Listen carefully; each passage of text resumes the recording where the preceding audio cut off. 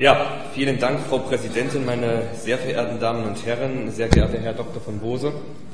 Es war ja ein längeres parlamentarisches Verfahren für diesen Tätigkeitsbericht und für die Stellungnahme der Landesregierung. Also es ist jetzt Mitte 2015 und wir diskutieren den Tätigkeitsbericht 11 bis 13.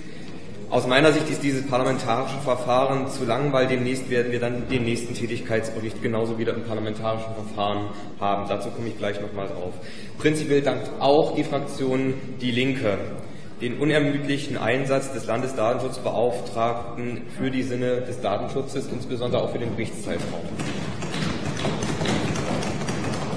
Herr Dr. von Bose ist ja wirklich untriebig, wenn es darum geht, zu aktuellen Datenschutzthemen uns auch zwischendurch eine Stellungnahme zukommen zu lassen, auch zu Themen, die wir hier im Gesetzgebungsverfahren haben oder im regulären Antragsverfahren haben.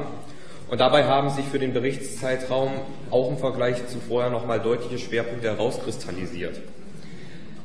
Der Bericht als auch die Stellungnahme der Landesregierung haben sich mit deutlich mehr Themen beschäftigt, die die Frage von Digitalisierung anbelangen und auch mit Themen beschäftigt, die die Frage von der Vermittlung von Medienkompetenz haben. Das ist insofern trivial, als dass wir ja tatsächlich auch seit dem Berichtszeitraum hier immer wieder über die Digitalisierung reden. Und hier liegen sicherlich auch die größten Datenschutzherausforderungen, die wir zurzeit zu bewältigen haben. Nun ist der Landesdatenschutzbeauftragte nicht nur für den Datenschutz, sondern auch für die Informationsfreiheit zuständig.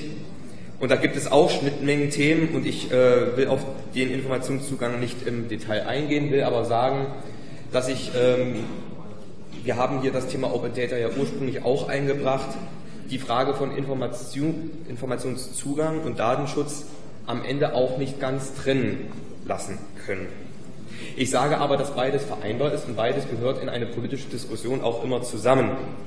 Insofern werden wir in der Zukunft auch an einem Transparenzgesetz nicht vorbeikommen können, was Herr Dr. von Bose in seiner Funktion ebenfalls schon angeregt hat.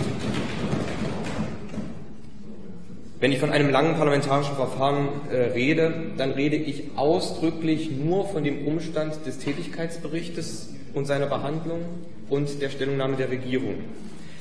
Was jetzt noch fehlt, ist auch eine parlamentarische Behandlung der vielen Stellungnahmen, die der Landesdatenschutzbeauftragte in den regulären Verfahren uns mit an die Hand gibt. Aus meiner Sicht spielen sie bei den meisten Anträgen eine noch viel zu untergeordnete Rolle. Und dann nehme ich ein Beispiel heraus. Wir werden heute etwas pro Integrität informationstechnischer Systeme beschließen, wissen aber ganz genau, dass, und das fällt auch in den Berichtszeitraum, es beim Polizeigesetz durchaus auch Wünsche gibt, diese Integrität zu brechen. Und wir werden heute, und darüber bin ich ja doch sehr glücklich, noch einmal herausarbeiten, was es eigentlich für die Medienkompetenzvermittlung im Schulbereich zum Beispiel bedeutet, wenn wir fordern, dass Datenschutz elementarer Bestandteil der Medienbildung an Schule sein wollen.